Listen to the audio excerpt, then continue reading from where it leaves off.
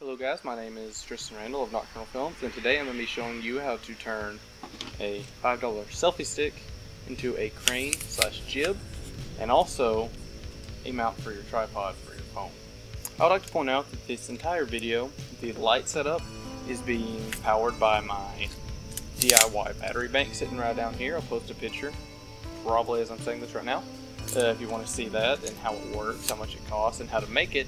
You can just click my face for a link, or also have a card up for you mobile users.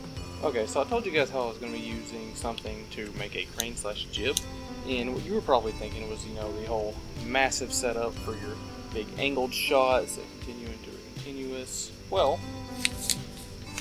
what if I told you you could do that with a selfie stick? Now I know what you guys are thinking. Tristan, are you absolutely fucking autistic? The answer is no, because despite its little size and ridiculous usage, this thing actually packs quite a little punch for your projects. For example, I'm going to be showing you some shots I got using this.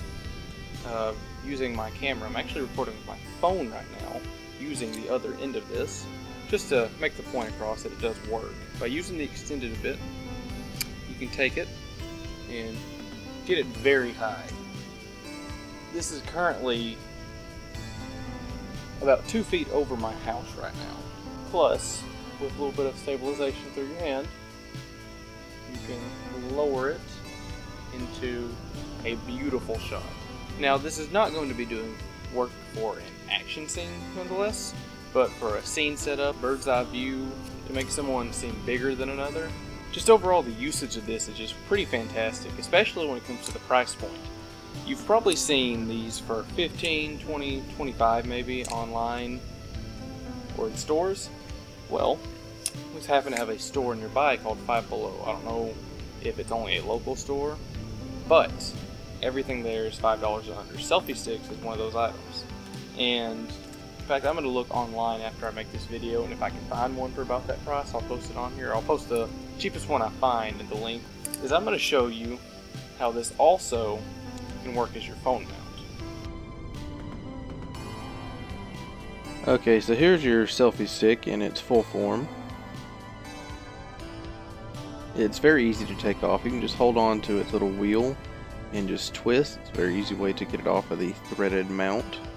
And then of course it fits your phone and will go on any tripod.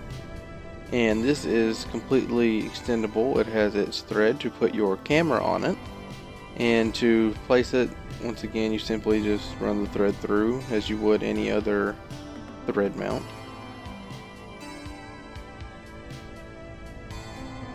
And place your phone, and then you're done.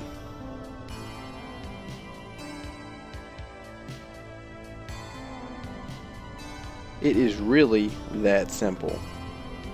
Yeah, for your super indie filmmakers, a selfie stick for $5 should be one of your almost immediate assets to help give some character to your films and give you access to maybe shooting if you don't even have a camera, if you just want to use your phone.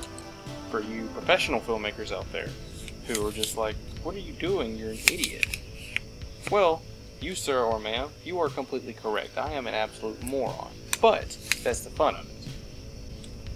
Honestly, I hope to become a professional filmmaker someday.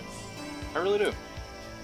And I would like to be able to look back at this, all this little goofy stuff I do, and to be like, that's where I started from. How does that absolutely autistic song go? Started from the bottom, now we're here. God, I hate rap and pop. But yeah, subscribe for more film tricks and DIY builds.